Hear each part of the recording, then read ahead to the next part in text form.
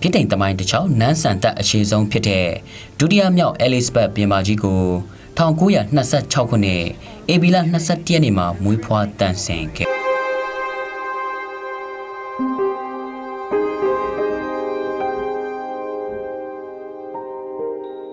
အမည်အပြည့်စုံက Elizabeth Alexander Mary Windsor ဖြစ်ပြီးမိဘတွေက Rod မြို့စားတွေဖြစ်ပါတယ်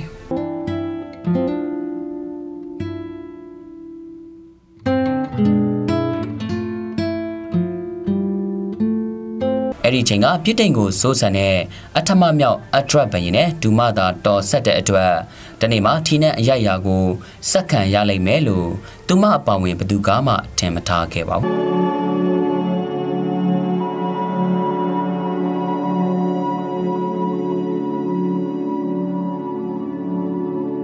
Elizabeth အသက်10နှစ်အရွယ်မှာဦးလေးဖြစ်သူအထမမြောက်အထရက်ဘရင်ဟာအိမ်တော်20ကွဲအမေရိကန်မျိုးသမီးအတွက်အချက်ကိုဦးစားပေးခဲ့ပြီးနန်းဆွန့်ခဲ့တဲ့အတွက် Elizabeth ရဲ့ဖခင်ဘရင်ဖြစ်လာခဲ့ပါတယ်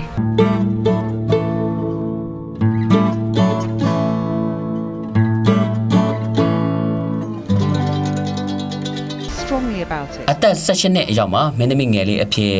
အမျိုးသမီးအရန်တပ်ဖွဲ့မှာရင်မောင်းတဲ့ဆက်ပြင်အဖြစ်တက်ရောက်သင်ယူခဲ့ပါတယ်။အခြားအမျိုးသမီးငယ်တွေနဲ့အတူသူမမှလည်းချစ်ရသူတဦးရှိပြီးနောက်အခါရာသက်ပံကျင်းရတော့ဖြစ်လာမဲ့ချစ်သူကတော့အဲ့ဒီအချိန်က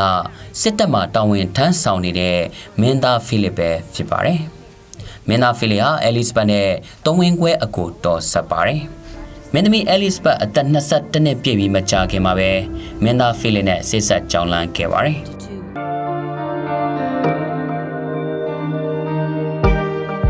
1952 ခုနှစ်မှာကျင်းရတော့မင်းသားဖိလစ်နဲ့အတူ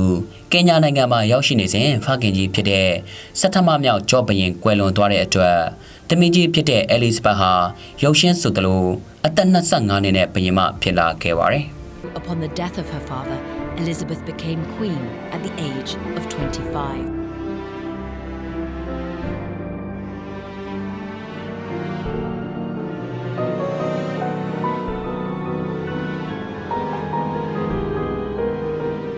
Elizabeth ဟာခေတ္တမှာ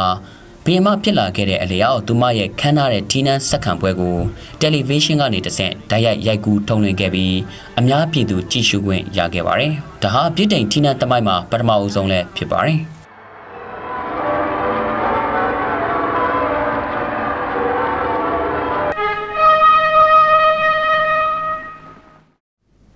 Will you solemnly promise and swear to govern the people of the United Kingdom of Great Britain and Northern Ireland? I solemnly promise so to do. ။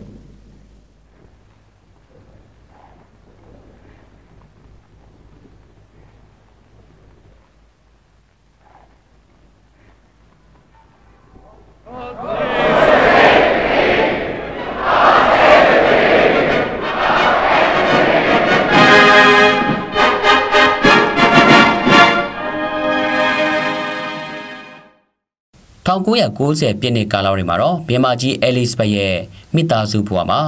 ကြရက်ထားခဲ့တဲ့ကာလတွေလို့ဆိုရမှာဖြစ်ပါတယ်။သားသမီး3ယောက်အိမ်ထောင်ရေးပြိုကွဲခဲ့ပါတယ်။1998 ခုနှစ်မှာတော့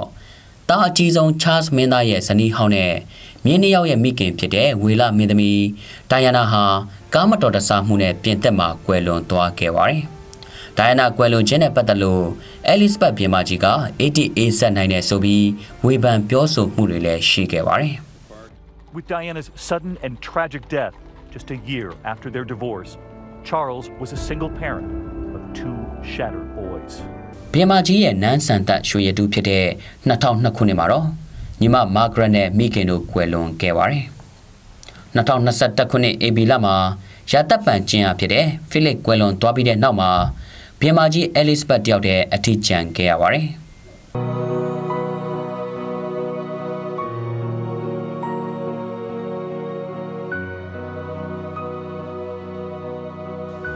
Somebody else can finish it off,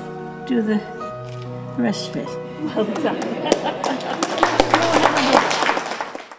Elizabeth ဘုရင်မဟာအသက်ငယ်ငယ်နဲ့ကမ္ဘာမှာလူသိအများဆုံးအမျိုးသမီးတယောက်ဖြစ်ခဲ့ပါတယ်။သူမဟာတော်ဝင်နန်းထိုက်အမှုအကျင့်တွေနဲ့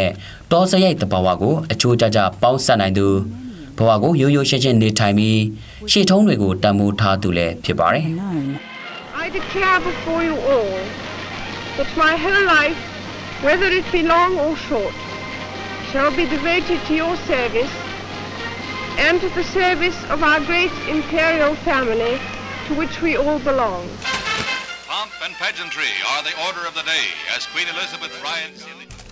သူမငယ်စဉ်ကတည်းကပြုခဲ့တဲ့တစ္ဆာအတိုင်းကြီးမြတ်ခြင်းယုံကြည်ခြင်းချုပ်တီးခြင်းနဲ့ဘဝနှိကုံအထိဂုံတိတ်ခါနဲ့အညီနေထိုင်ခြင်းစတဲ့စံတန်ဘိုးတွေနဲ့အညီဘဝကိုနေထိုင်ခဲ့သူပဲဖြစ်ပါတယ်ခင်ဗျာ